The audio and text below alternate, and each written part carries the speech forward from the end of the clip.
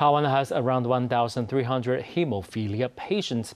Many people think hemophilia is the same as leukemia, but hemophilia is actually a genetic disease in which the ability of blood to clot is severely reduced. This results in severe bleeding and affects the patient's quality of life. Doctors say people with hemophilia should avoid strenuous exercise, but swimming and bicycling are okay. Mr. Wu is a 26-year-old graduate student who dreams of riding his bike around the island. He was diagnosed with hemophilia at a young age and spontaneously bleeds inside his joints and muscles.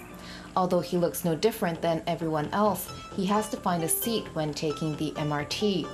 Hemophilia is a genetic condition and affects the quality of life of patients.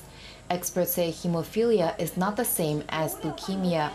While hemophiliacs are prone to bleeds, mild forms of exercise like swimming and bicycling can strengthen the musculoskeletal system.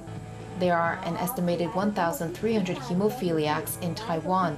Of this number, 80% experience bleeding inside the joints, which can result in permanent damage. April 17th is World Hemophilia Day, and civic groups are doing their best to raise awareness on the disease.